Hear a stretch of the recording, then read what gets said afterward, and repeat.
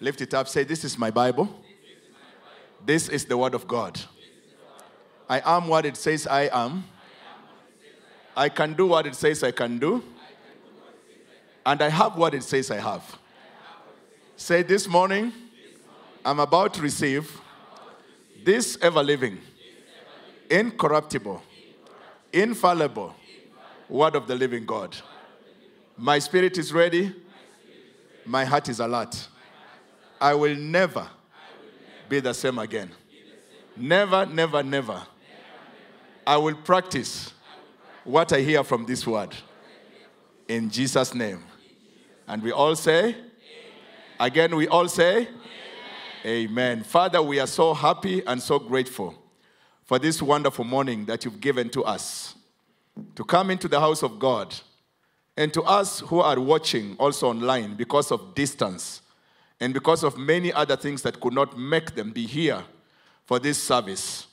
And I pray this morning, even as we receive the word that you've prepared for us, that each and every one of us, Lord, will be blessed. That this word that we have received, Lord, will make us to be what it says we are. And it will cause us, dear Father, to find your perfect will in our lives. We are grateful because the word of God never falters and it never fails. So, dear Father, as we sit back to receive from you, may your Holy Spirit be our guide and our leader. May your Holy Spirit be the revealer of the same. And may you speak to every heart that has come to this house, that none of us will leave and go back disappointed because of our being here. But that, Lord, we shall go back thanking you for the opportunity, thanking you, Lord, for the time, and thanking you, Father, for the privilege. We thank you, we give you praise, and we give you honor, because we pray, believing that you've heard our prayer in Jesus' name, and we all say again, amen and amen. God bless you. Be seated in his presence. Amen. Amen and amen. Thank you for coming. I want to encourage us to be coming a little earlier so that we can enjoy the beautiful worship that we've enjoyed this morning. Pastor Makale, where is he? Together with his team, we want to thank you for leading us in worship this morning. Now, we will continue from where we left last Sunday. And today I want to talk about the needy, what God commands the needy in the New Testament. Very exciting and very revealing in the New Testament. I think last Sunday we went to the place where we reached. We were looking at what God commanded Israel. And Israel was the people of God. Today, the people of God is the church. So when we sit together, we are sitting as Israel in the house of God. In fact, one of the things which I've discovered in the Bible, God wants us to minister more to those of the household of faith than those who are outside there. In fact, that's scriptural. God wants me to minister to you. If you are in need, I should minister more to those who are in the household of faith than to those who are outside there. Because Israel was a people God had prepared for himself, and he was giving them these commands which were meant to minister to his people, the Israelites. So you pick it up from that angle, and you will see how beneficial it's going to be as we look at that together. I have about 45 minutes to do this, and I'm grateful I have the time to share the word of God with you. Now, back to our scripture of reference. That is, if you can remember, Deuteronomy 15, verse 7 to verse 10. Those who have not been following me, all these sermons are on YouTube. You can go to our YouTube channel, and you can be able to pick them up. This is the fourth one I'm doing. I think the third one I'm doing in the series of this month's topic. That is Social Outreach Month, Synergy through Social Outreach. Okay? So you can go there, and you will see what we've been sharing. I'm just coming to this. Probably I'll have one more, which I'll conclude when I get the time. So our reference scripture has been Deuteronomy 15, verse 7 to verse 10, and I want us to read that together. It says, if among you one of your brothers should become poor in any of your towns within your land that the Lord your God is giving to you. This is Israel.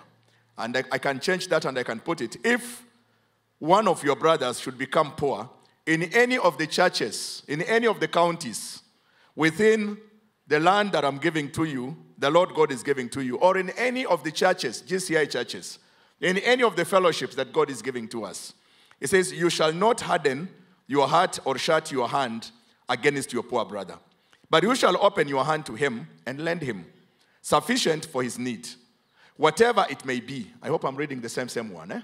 Whatever it may be. Then he says, take care lest there be an unworthy thought in your heart, and you say, And I think I explained this last Sunday.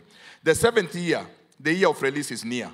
And your eye look grudgingly on your poor brother, and you give him nothing. And he cry to the Lord against you, and you be guilty of sin. Then he gives the reason why we need to be ministers to our brothers, the needy.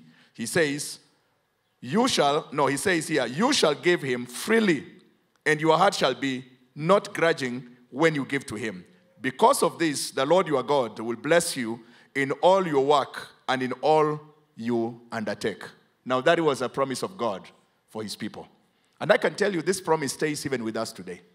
That if we can do that to those whom God has brought in our midst, beginning from our own households where we live, our communities where we come from, our churches where we attend, the communities where we operate from, then the Bible gives us a promise here. It says, the Lord will bless you in all your work and in all that you undertake. Which, in my opinion, some of the reasons why we are not blessed is because we have never known how to tap into some of these spiritual principles that we have in Scripture. Sometimes we think when we work very hard, we're going to be blessed. We don't know that.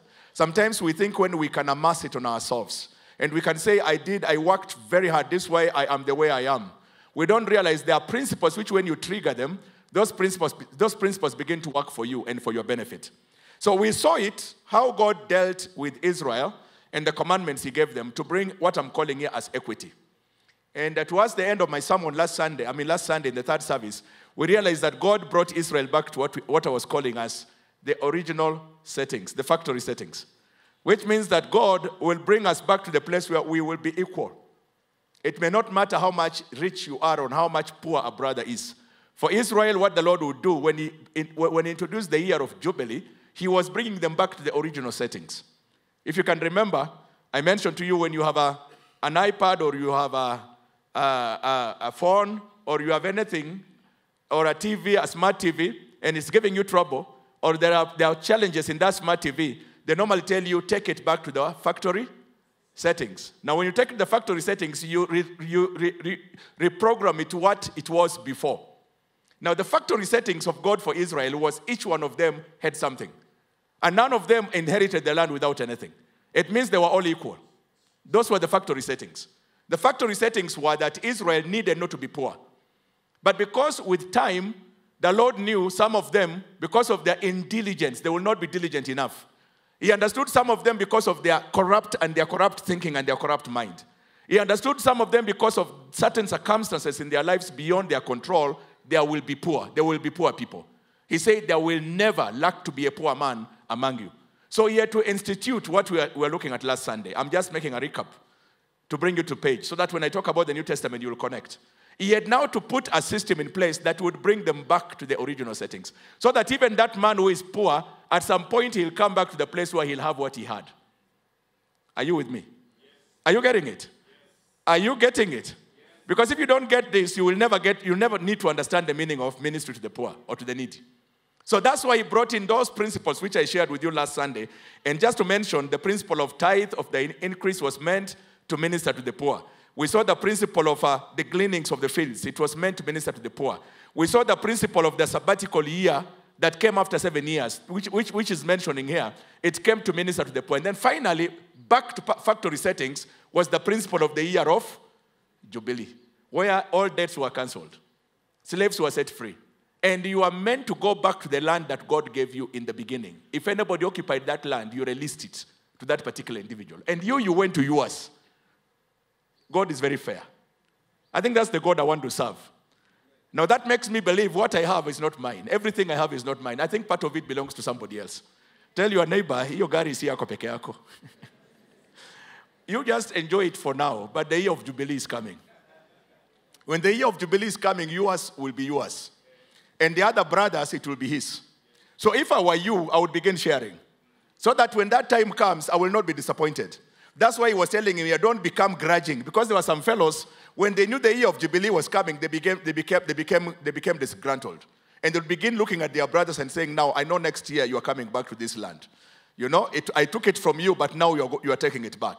That's why the Lord was saying, do not be disgruntled, but give to him freely. And then the Lord will bless the labor of your hands and all your undertakings. Have I brought you to book? Now let's now go to the New Testament. All right. The New Testament is very interesting. And I'll try, 10 minutes already over. And I'll try to go very fast in the New Testament, okay?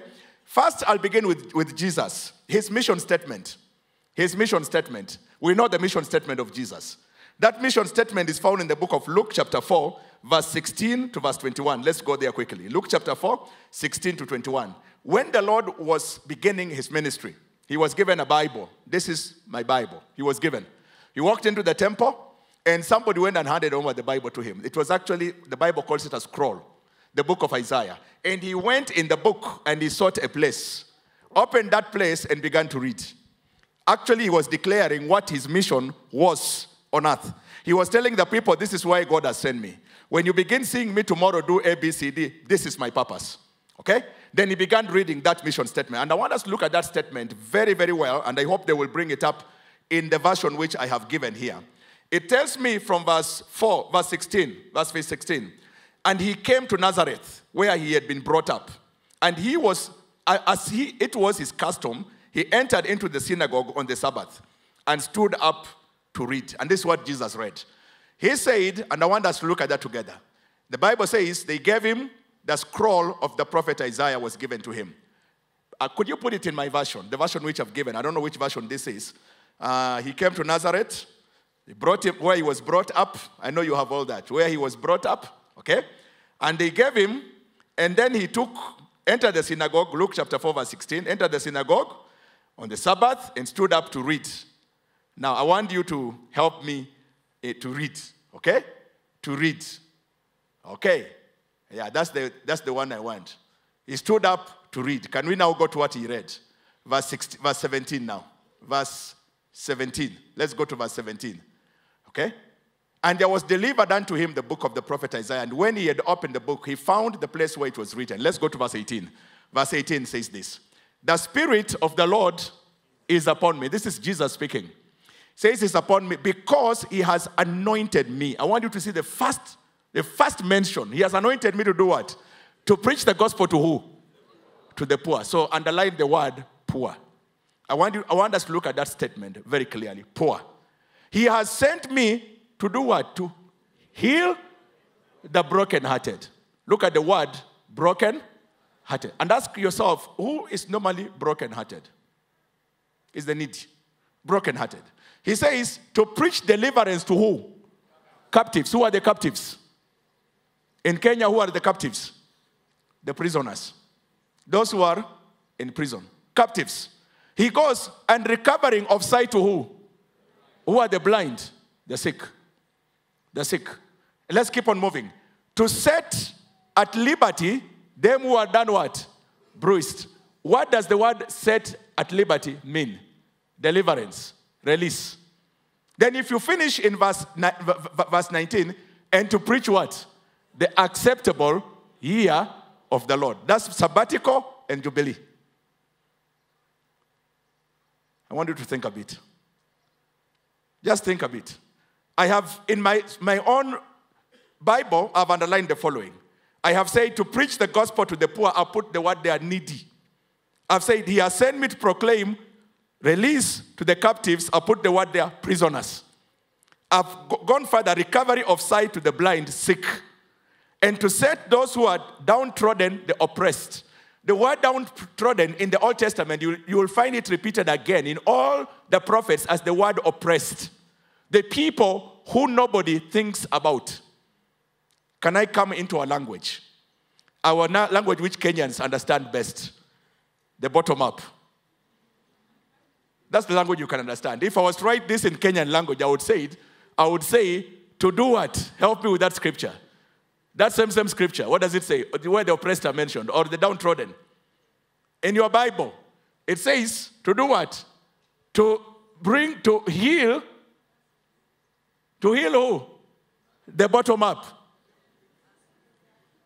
The downtrodden are where? There. The people who feel oppressed. The ones who feel like nobody cares about them. The ones who actually, when you look at, they are surviving on trying to get something to eat. The ones who have no land, they have no house, they have no place. That's what Jesus is talking about here. So in my scripture here, I have said the oppressed. And to proclaim the favorable year of the Lord, that is liberty, the jubilee of his people. Then the Bible says he closed the scripture, handed over there, scrolled to the people, and Jesus went and sat down. I think he was sending a message, this is my mission. So I'll begin by telling you this. His mission statement, let me read what I've written here. I've said, the New Testament message of the kingdom of God focused on the poor. Much of the key words in his mission statement expressed the need to minister to the needy. The Lord didn't begin by saying, the Lord has anointed me to preach the gospel to the rich, or to preach the gospel to the wise, or to those who are well endowed. He was very key in mentioning my mission was to bring man from the position of defeat and failure. Remember, I told you, in the Garden of Eden, God never made Adam inadequate. He gave Adam literally everything that Adam needed. Adam never lacked anything in the Garden of Eden. Lack came in because of sin. And his state was moved from here to down here. This is why the Bible talks about poor in the spirit. You will see him talking about it in the Beatitudes. Adam was brought to the place where he became useless, he became needy, he became useless. Although he could have little here to enjoy and little here to have, he had already brought himself to the place of oppression. So Jesus is telling us, I have now come to bring you back from where you were to the position where I intended you to be. To get you back to the original settings that God intended the church to be from the beginning. Are you with me? Okay, let me move on. Because if I continue dwelling on that, my ministry will again disappear here. So the real mission of Jesus was to restore man back to his original settings. His mission statement addressed the needy and the poor, the prisoner, the sick, the oppressed, and to proclaim the liberty, the acceptable year of the Lord, which in the Jewish calendar was the year of Jubilee, where they would proclaim liberty to everyone, and you would be brought back to the place where God intended you to be from the beginning. So that's number one. Number two, John the Baptist pointed people to Jesus. You know, John the Baptist, this is now number two, eh? Number one, I've talked about Jesus. Number two, John the Baptist pointed people to Jesus through the ministry of the needy. I had never seen that until I began doing my study on the needy.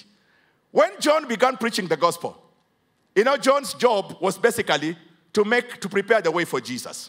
Because his message was a messenger in the wilderness crying out and saying, prepare ye the way of the Lord. He was a forerunner, someone who had come to tell the people behind me, someone is coming who will do the work that you've all been expecting. This is why people went to him and they say, are you the Messiah? That's why even he himself went to Jesus and asked him, are you the Messiah, when he was in prison. So John was simply a forerunner. But look at the message John had. When people began following John, like now when people came to church, what would Pastor Mulema preach to them? Like now when I stand here and I'm preaching to you, what am I preaching to you? Today, what we are preaching to people is prosperity. We are preaching to people, give to the pastor. We are telling you, come and put offerings here so that you can receive your miracle. We are telling you, connect with this pulpit. That's what we are telling people. Today we are telling you, if you want to get rich, give. That's what we are telling people. Can somebody just lock that thing?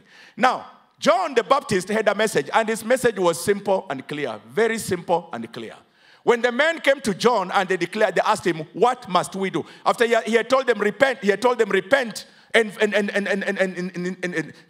follow the Lord. Look at what John answered. In the book of Luke, chapter 3, verse 10 to verse 11. This is John the Baptist. He pointed people to Jesus through the acts of compassion. Chapter 3, verse 10 to verse 11. The Bible says, and the people asked him. They're asking John the Baptist. Are you still with me? Saying, what shall we do? The big question, what must I do to go to heaven? John answered in verse 11, and he said this. He answered and said to them, can you help me here? He who has 2 coats, let him impart to him that has none. And he that has meat, let him do. What was John telling them? Share out what you have. He was saying, listen, deliverance is coming. The Lord is bringing us back to where we were from the start. He was telling them, listen, he that is coming behind me is going to be talking and ministering to this cause. In my version that I've written here, John simply told them, he answered, saying, whoever has 2 tunics, let him share with he who has none. And whoever has food, let him do likewise. He was simply bringing them to the place of compassion, to the place of ministry to the needy, which to me was the key and the core message that God had for his people. And believe me, when God looks at you, he loves your spirit more and equal to the way he loves you and your life that you are living here. You know, there are people who think the Lord loves only the spirit. So even if I live a very miserable life here, I'm living it in misery because I'm going to heaven. That's not the way God looks at life. He looks at you and your welfare right here on earth and your welfare up there. So the second thing is that John pointed people to the king, pointed people to Jesus through the ministry of compassion. Let's look at Jesus. Jesus' message. Jesus pointed people to the kingdom of God through, again, the acts of compassion. The first one was his mission statement, the one we read in the book of Luke. Now, John's message was compassion. Now, the message of Jesus, what was it? He pointed people to the kingdom of God through the message of compassion. His message was very simple. His teachings were centered on the welfare of others, not on your own welfare. Like today we think, the Lord looks at the welfare of all the people. And you will see this in Matthew chapter 5 and verse 42. Today I'm going to read many scriptures. Matthew 45, chapter 5, verse 42. Am I still with the people? I hope I'm still with you. Yeah, Matthew 45, chapter 5 and verse 42. What does he say? He says, give to the one who begs from you. I think the preaching of giving to the poor is the most difficult. I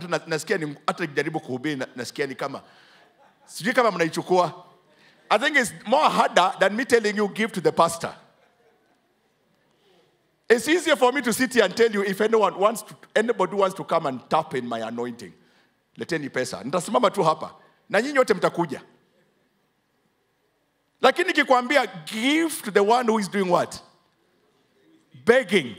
Does it really resonate? Can you see how hard that is? It says give to the one who begs from you and do not refuse the one who would borrow from you. It means when God gives you, he doesn't give it to yourself. He gives you to share with others.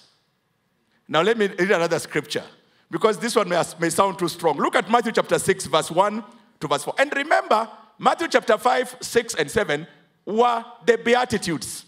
These were the teachings that laid the foundation for the kingdom message that Jesus was going to preach. The whole chapter 5, chapter 6, chapter 7. I normally say it was like a teacher who is going to take a new class, take the class through a certain course, and is standing before the class and is telling the class, we will go through the following topics that will end up testing you in the exam. So Matthew 5, 6, 7, Jesus was introducing the topics of the kingdom message. This is why I'm beginning with chapter 5 and that verse. But if you go to the verse I'm going to read, he actually, within his teachings, the Beatitudes, Jesus now spoke about the need to minister to the poor proper. And read with me. Chapter 6, verse 1 to verse 4. 6, 1 to 4.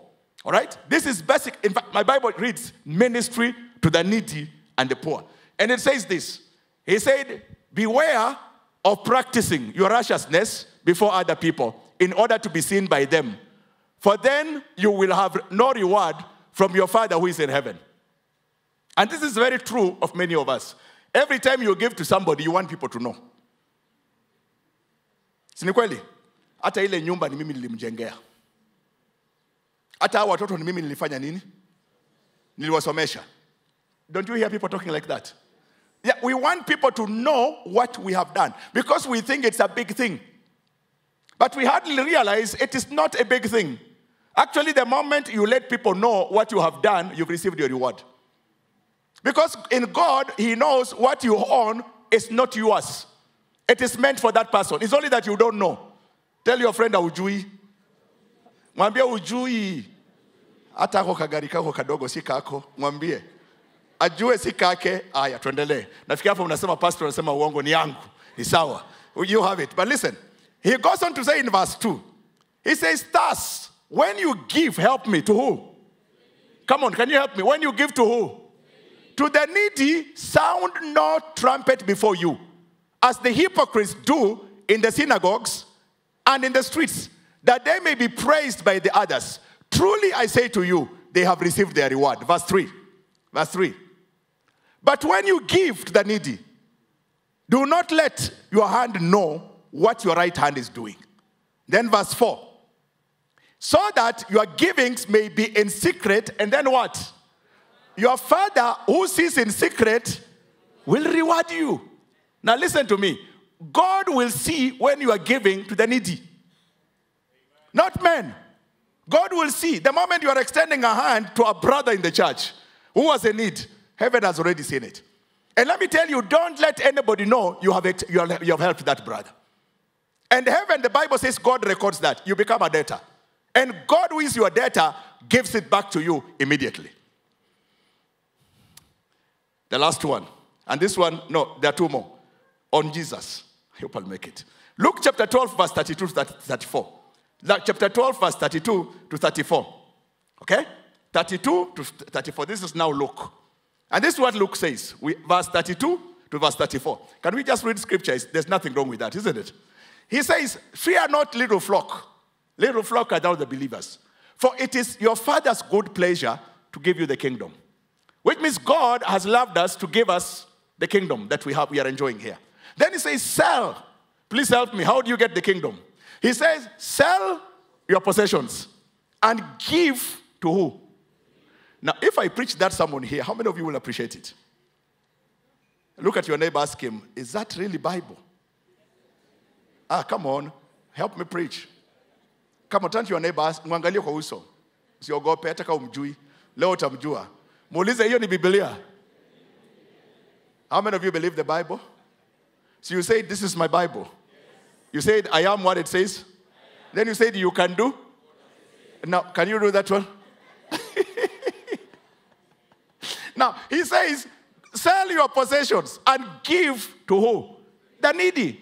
Provide yourselves with money bags that do not grow old, and treasure in the heavens that does not fail, where no thief approaches and no moth destroys. Let's go to verse, I think it goes up to verse what? 34. Verse 34. For where your treasure is, there your heart will be also. Now let me ask you, how many of you are here on earth forever? How many? Now, I think when you look at yourself, you imagine you're going to live on earth. I think you imagine that. You even encourage yourself. You try your body, you hear it is nice. Then you imagine you are here for forever. But how many of you know you're not here forever? How many know that? How many know you are here on a lease period?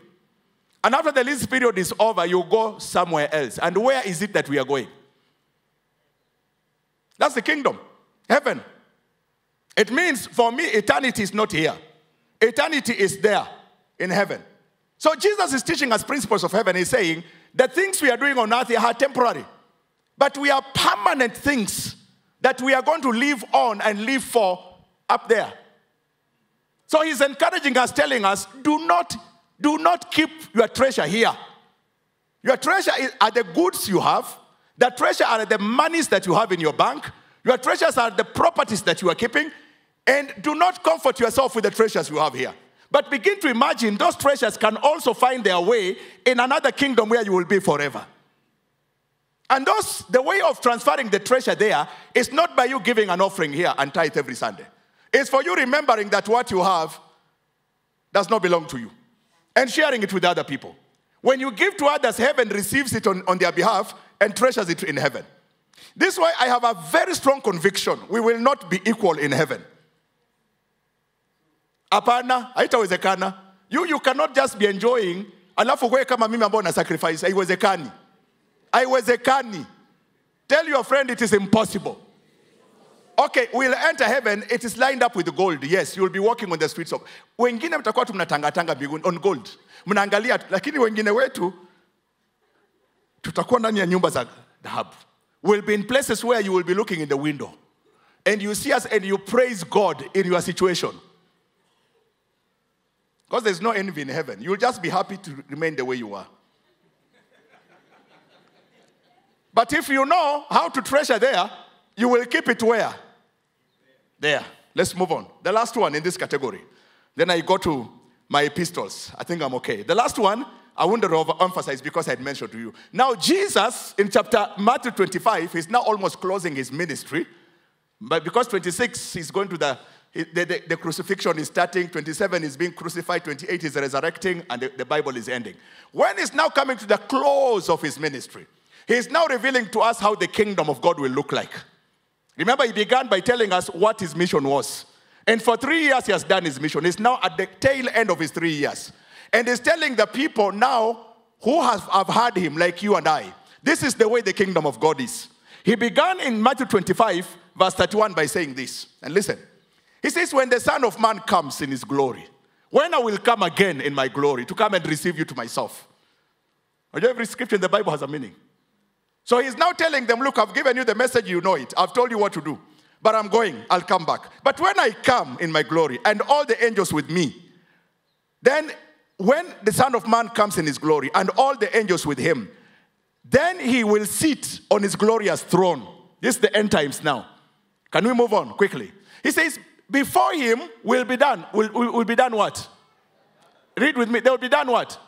Gathered all the nations, and they will separate people one from another. As shepherd separates the sheep from the goats. I think I shared this scripture in my opening remarks a few weeks ago. Then it says in verse, and he will place the sheep on his right and the goats on his left. Let's move on. Okay, this one I'll not explain, I'll just read. Then the king will say to those on his right, come, you who are blessed by the Father. Inherit the kingdom prepared for you in the foundations of the world. That is 35. And then it says, for I was hungry and you gave me food.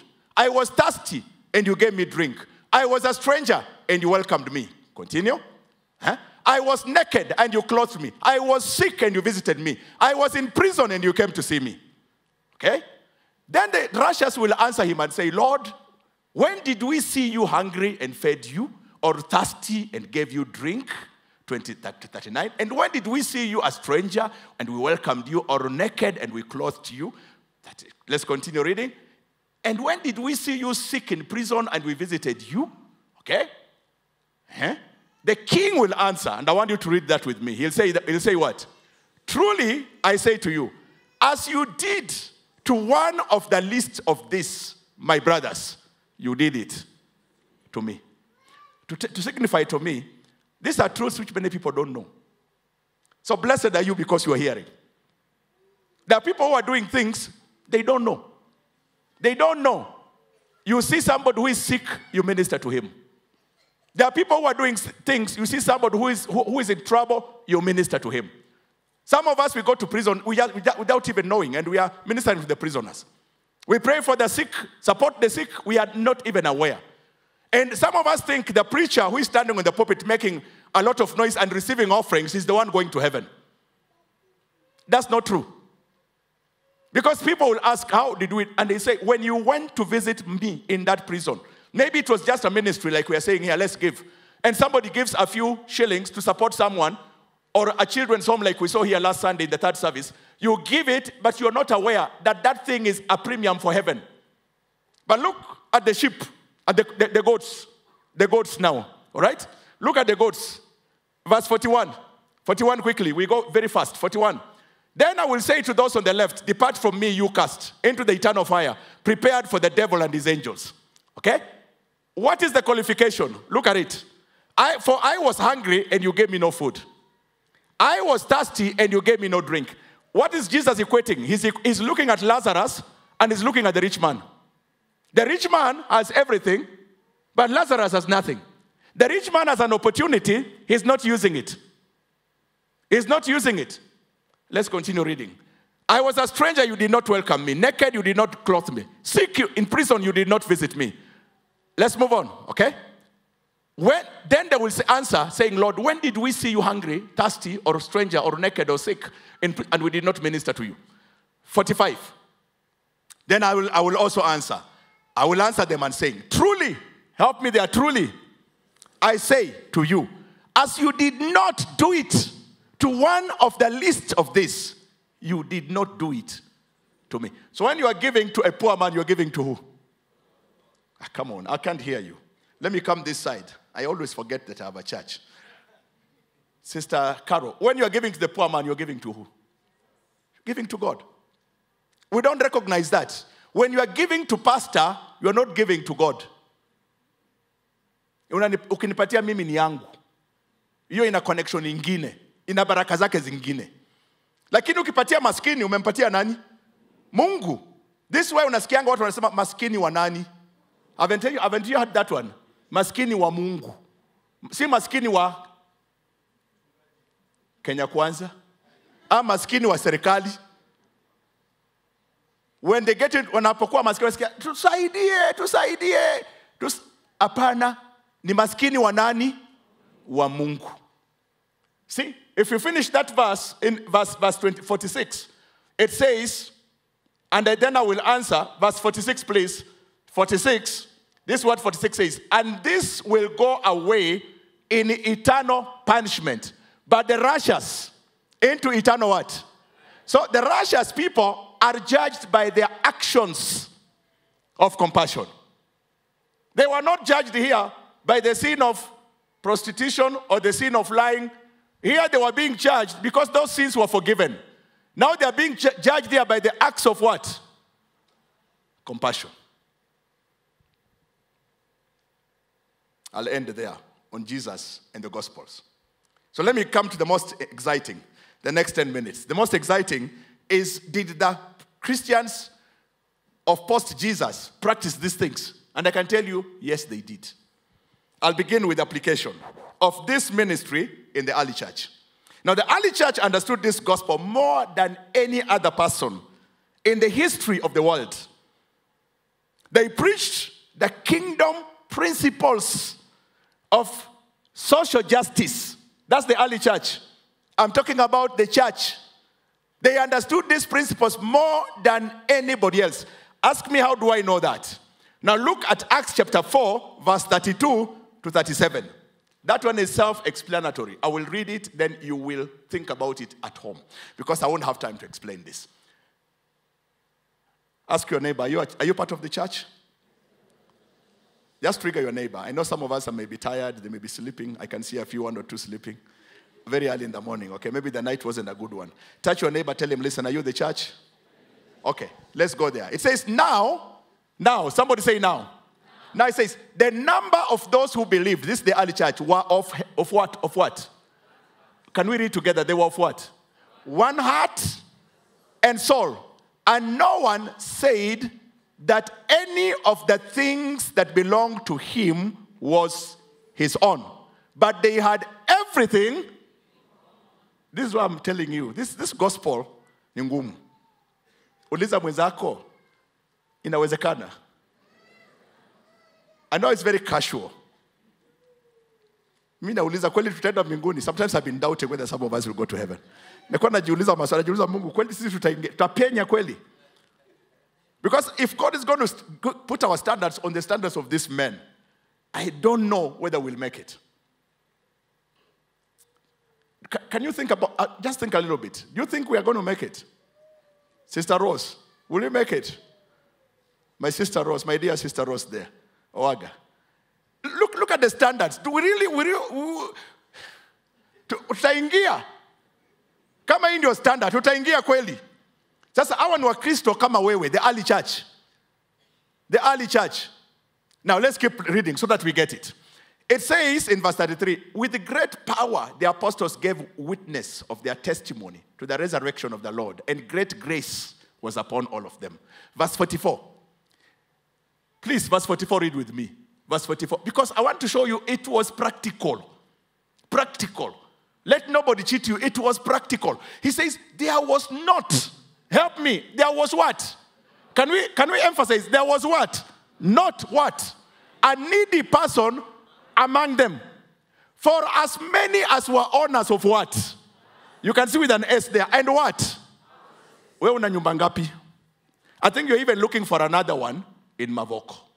You're even looking for another one in Njiru. You know, there are brethren who are just thinking about houses. You are not satisfied. You have one, but you are scheming for another.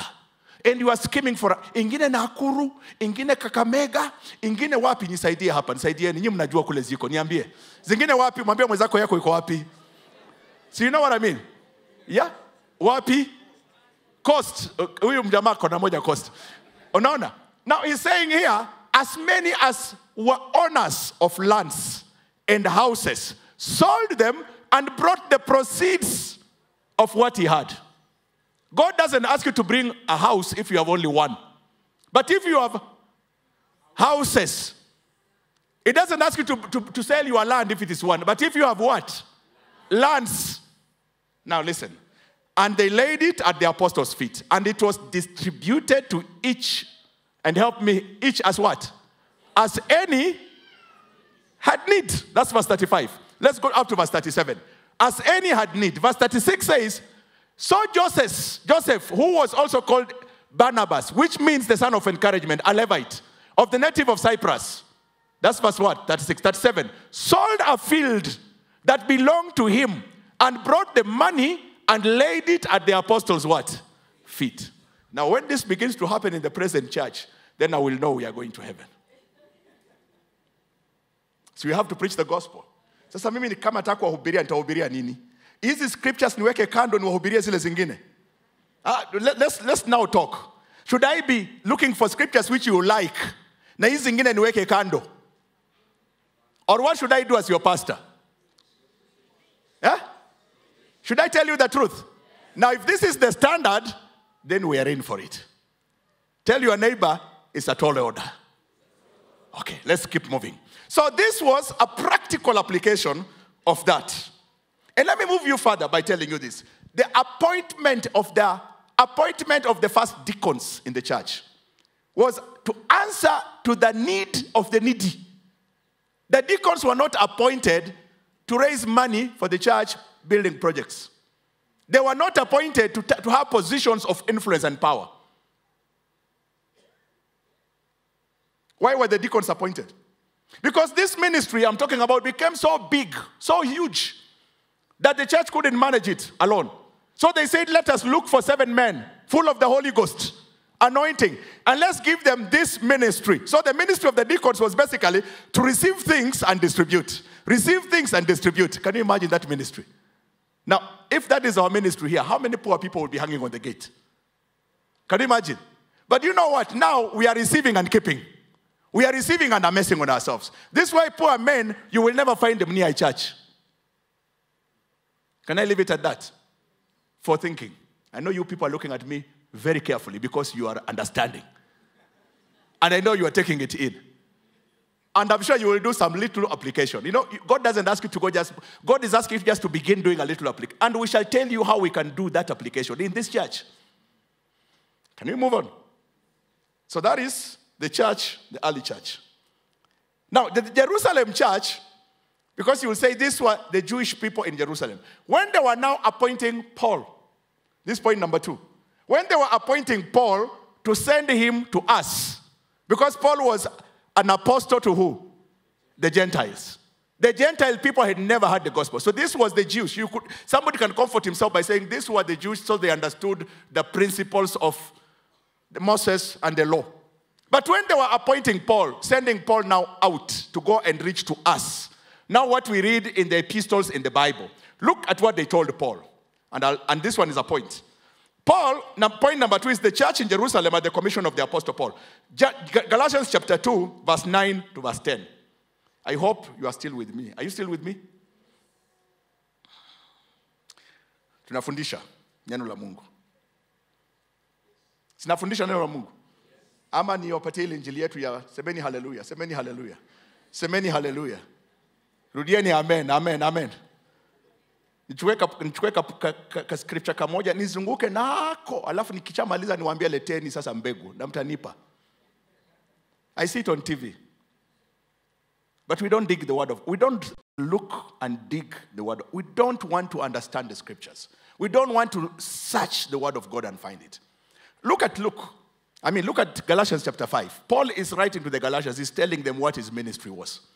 And he's reporting what happened in Jerusalem when they were commissioning him, when they were anointing him and sending him out, telling him, now go to the Gentile world and preach the gospel. What did he say? He says, and when, help me here. These are the people who commissioned Paul. He says, and when James, somebody help me here. James, one of the apostles, and who? Who is Cephas there? Peter. That's Cephas, Peter. He was called Cephas. All right? And who? John. These are the chief apostles. They are now commissioning Paul. The Bible says, who seemed to be the pillars, perceived the grace that was given to me, and they gave me the right hand of fellowship. They gave the right hand of fellowship to who? Barnabas and me, that we should go to the Gentiles and they to the circumcised. In other words, they said, you and Barnabas, we are sending you to the Gentiles, but we remain with these Israelites here. The first I want you to catch is verse 10. And please underline it. It says, the only thing they told them as they were going to preach, the only thing, very key, only, they asked us to do what? To remember who? The poor, the very thing I was eager to do. Does the message go home? So when you are commissioning people, you're telling them to do what? To go and prosper? Or you are telling them to go and minister to the poor? You see, the commission wasn't limited to preaching the gospel. The commission was, as you go, don't forget the poor. Don't forget the needy. Because that is where the essence of the gospel is. Let me leave it at that. Number 3, Paul's understanding of the spirit of equity.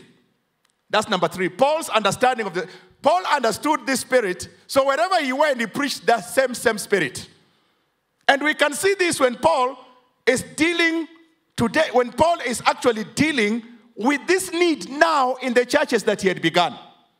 And one of the churches we know, a beautiful church like GCI Central, was the Church of Corinth. The biggest church Paul had, the mega church he had, was the Church of Corinth. That's the church that had many people, big congregation. He has written 2 big books, 1st and 2nd Corinthians, to this church. Now Paul is explaining to them about the ministry to the needy. What does he say? Look at 2 Corinthians chapter 8, verse 12 to verse 15. These are beautiful scriptures. 2 Corinthians 12. Chapter 8, verse 12 to 15. I hope they are self-explanatory because I don't want to labor in trying to explain to you. Are you still with me?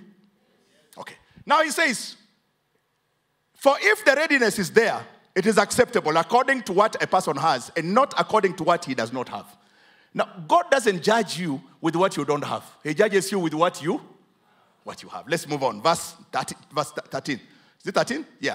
For I do not mean that others should be eased and you burdened, but that as a matter of fairness,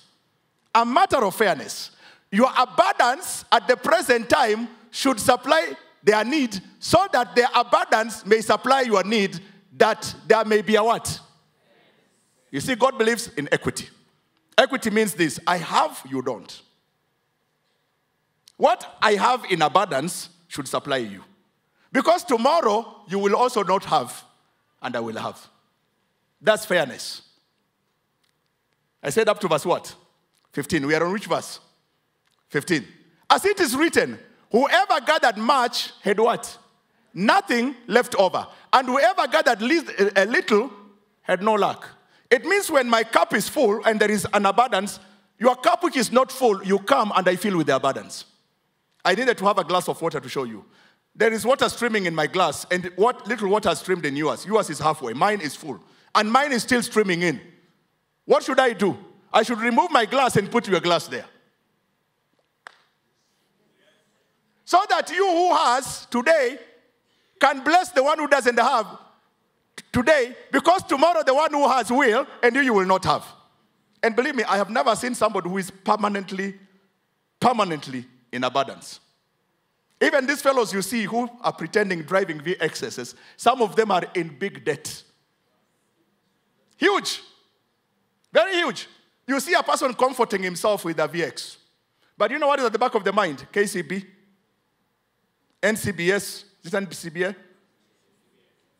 Someone is living in a huge house, but behind that house, there's a huge lawn that is servicing. So you look at him, you say, amebarikiwa, ajabarikiwa. Uyo mjama ana stress, usiku alali. He's turning and turning. You are in a small house in Pipeline, you are sleeping nicely. You wake up in the morning when your face is full of joy. This guy, may the Lord help us. Now listen to me. Here he's saying, the abundance may, I like it here, your abundance may be a supply to their want. And their abundance also may be a supply to your want. It was just common sense. Today you have, tomorrow you won't. And believe me, it might not be you who, you might say, Mulema, mimi niko nazo nimeweka. It's not you. It is your son and your grandson who will not have. And because you have done to somebody today, God will make somebody somewhere to remember your grandson. Amen. You know, you'll be seeing it from heaven. Watu wengine wanafikiria hatuoni. Wewe kumbuka yule rich man aliona. Mjamaa alikuwa mbinguni anaona ndugu zake kule chini. Akasema sumtume tu yule mjamaa aende awaambie what to do. Ili hao jamaa wasikuje hapa. It tells me you will see your grandchildren down there. When you reach heaven and you begin to experience what it would have been for you to enjoy the beauty of the treasures in heaven, you will miss it. And you will say, if I knew, oh God, if I knew, if I just knew, Lord, I would have done this for the betterment of that one who is down there for me to be where I am. But it will be too late. Their abundance may be a supply to their lack. So that when they have abundance, they'll also supply to their lack. That is what we call as equity. Original settings. Tell your friend original settings. Okay. Now, I'll still 5 more minutes to complete this. I know my time is up. With our offerings, we are not as many as second and third service, so I can seize that opportunity to steal 5 minutes of yours. Can I do that? Yeah, okay. Now, number 4, Paul's order to the churches. That one was simply to tell you the principle Paul applied it. But Paul also ordered, who is I call Paul the apostle of the Gentile church. We don't have anyone who qualifies to order us than Paul. Paul is actually the Moses of the Old Testament. In our case, Gentile, Paul is our Moses. Peter is the Moses in the Jewish church. I mean in the Jewish church. But for us Gentiles, Paul is our Moses. And Paul is ordering. Look at 1 Corinthians 16 verse 1. 1 Corinthians 16 and verse 1. 1 Corinthians 16 and verse 1. Is it first or second? Let me be sure here. 1 Corinthians 16 verse 1, yes, you are there. He says, as they brought, not Chronicles, Corinthians, my brother. We are in New Testament, okay? Thank you. 1 Corinthians 16 verse 1. What does he say? Now concerning what? The collections for who? The saints, as I have done what? Directed the churches of Galatians. So you also are to do. Now, if Paul was standing here, he would have said, for the collections to support the needy, as I commanded the churches which I began in Asia, I'm also commanding GCI to do. If Paul stood here, wangapi mngemsikiliza Paul? Nyinyi. If I invited Apostle Paul, by the way, next Sunday, he will be coming. Paul, I've invited him to be our guest minister next Sunday. Apostle Paul, he's coming from heaven to come and speak to you next Sunday. How many will be here in church next Sunday to hear Paul speak? Can I see how many of you would be here next Sunday? You don't want to, now you're doubting me. That's the reason why all the hands are down. Eh? But you know who Apostle Paul will be next Sunday? Pastor Mulema. Because he has just given me the same, he's telling me the way I preach in other churches, you preach. I've sent to you Timothy that he may remind you all that I do as I do in all churches. So he has sent Mulema to remind you as he does in all. So who is speaking? So is Paul now talking? How many of you want to hear Paul? So what is Paul telling us? He's saying what? Concerning what? The collections for the saints, as I directed the churches of Galatia, I'm also directing who? Can you say, put your name there. Directing who? To do what? To do. Okay? You may say, Mulema, that's an isolated scripture. 2 Corinthians 9, verse 1 to verse 2. He continued with the message. And I'm ending on this one. This is the last one. 2 Corinthians 9, verse 8 to verse 12. This is the last one, I promise you. 9, 8 to 12. This is now Paul speaking. And he says, God is what? Able to make all grace to abound towards you, so that having all sufficiency in all things at all times, you may abound in every good work. What a scripture. What a scripture. You know, those who like praying scriptures, this is the way they pray. Pastor Alan says, Father, hallelujah. Oh God, you are able to make all grace to abound towards me, so that I have all sufficiency in all things and in all times, that I may abound in every good work. Don't you see brothers praying like that? They even pray for you, may you have all sufficiency. May you abound in every good work. They tell you that. And you feel so nice, a prayer was made. Let me tell you, it's not the prayer. It is something more than, tell your friend, it's more than the prayer. Okay, let's move on. Let's move on and see. Verse what? Verse 9. He says, as it is written. Do you believe the Bible? What does it say? He has done what? Distributed freely. He has done what? Given to the poor. His righteousness endureth forever. Now, it is pegged on this scripture that you have given without grudging. And you have given to who? The poor. Because he was talking about the ministry to the saints who are poor in Jerusalem. To the Corinthians. Let's keep reading. Verse 10. He who supplies seed, and we misuse this scripture, to the sower, and bread for food will supply and multiply the seed you are sowing, and increase the harvest of your righteousness. This was saying, when you now give to the poor, it's like you have spread your seed of righteousness. You have sown your seed of righteousness. And when you sow that seed, two things happen. When you sow the seed, he supplies seed to you, and he gives you bread for food. It means God will never fail to feed you when you are sowing your seed properly.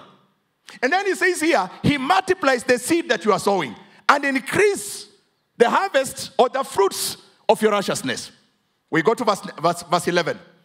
You will be enriched in every way to be generous in every way, which through us will produce thanksgiving to God. Now, if I ended here, you will say, Pastor Mulema, you've even confused me.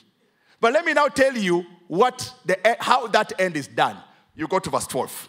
It says, for the ministry of what? This service. The ministry of this service is not only supplying the needs of the saints, but is also overflowing with many thanksgiving to God. Now you go and underline the word, for the ministry of this service. Another scripture says, for the administration of this service. It means when you begin to administer that service, when you understand the blessing of giving to the needy and the poor, and releasing what God has given to you, it does not only supply the wants, which means your wants are guaranteed in this ministry, but it is also overwhelming with a lot of thanksgiving to who? To God. That's the meaning of those scriptures. And you can read the whole of that chapter, and you will see a revelation of what I'm talking to you about. This is to signify to me, the New Testament church understood the principles of giving to the poor more than any other church. And that's why God blessed them. It was not the principle of give to me. You will never find a place where Paul is asking anybody to give to him. Never. Never. But even when they gave him, like a Prophoditas, it was for his ministry. For his ministry. And Paul accepted it. He says, thank you. You've acknowledged me as the servant of God. And because you've given to me, may God, he says, you've not given to me because I desire a gift. You know, there are people who give to the pastor because they think pastor is desiring their gift. No. He says, you've given to me that your account may be credited. So there are people who understand how to sow. Are you getting my point? They are not sowing here so that they can receive. They are sowing for their account to be credited. It means when you are giving, God is crediting your account in heaven. So that in times of need, you can go to God in prayer and you can say, Father, my son has no school fees. I do not have a place to stay. And God will remember because already you have sown seed that has credited your account in heaven. Amen. I think I end my sermon there. Next time I'll talk about the benefits of giving to the needy and the poor. And remember, part of the team is the Levite. Si nilikwambia? Mimi sina mapato. Kwa hiyo mkinikumbuka si mbaya. I am also included in the team of the needy and the... I've finished my sermon. Can we stand up on our feet? We pray and we leave. I hope you've understood something. Have you? How many have learned something? Lift up your hand and say, I have. And how many are saying, Lord, I'm going to practice what I have learned? Amen. Lift those hands up and let's talk to God for a minute. Lord, we are grateful for this morning. Thank you for being gracious. Thank you for being faithful. We have come to worship you like we sing in a song. And this morning, Father, we have heard your word. And I pray that, Lord, you will not let your word leave us without having an impact over our lives. You will begin to teach us how to minister to those who are needy amongst us. Lord, if we have more than what we need, God doesn't demand what we don't have. If we have more than what we need, Lord, help us to use the extras that we have to supply to those who don't have in our homes, in our communities, in our families, in our churches. Give us the secret of heaven, the kingdom of God, the secret of eternity, that none of us will miss on eternity because of our actions, but that, Father, will understand that our treasure is not on earth, our treasure is in heaven, where, Father, you've gone to prepare a place for us. And I pray if there is somebody here who has not connected with heaven because he has not known you as Savior and Lord of his life, may this be the moment for you to bring that man or that woman to you.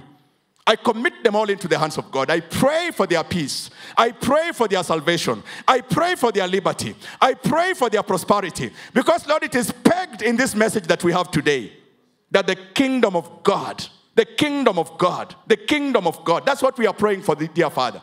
So I bless your people who have heard this message. And I pray that, Father, your word will continue becoming an anchor in our lives. And it will become the foundation of our living. Thank you, Jesus. May you have sheep and not goats amongst us here. It may be hard, like the rich young man who came to Jesus. When Jesus told him, go and sell what you need and come and follow me. The Bible says the young man left a sad man. It may be hard for us to do this, but may the grace of God, which Paul is speaking about, be sufficient for us. Give us the grace, Lord, to begin practicing your word in bits and in pieces, kidogo kidogo, until we come to know what God wants us to be and what God would want us to become. Lord, we give you praise. Thank you for your word. In Jesus' name, we pray and we believe. Amen and amen. Hallelujah.